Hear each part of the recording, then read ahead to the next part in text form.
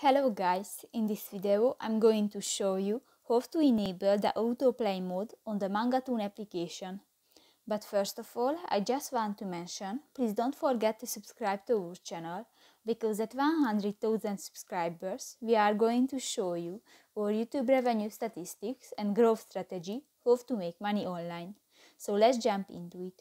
First of all, open the application on your device. Select Manga and tap on it.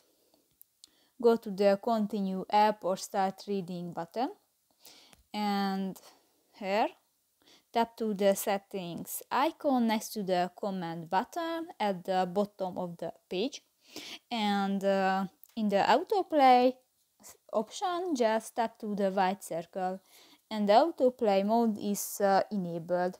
So that's pretty much it for this video guys. See you in the next one.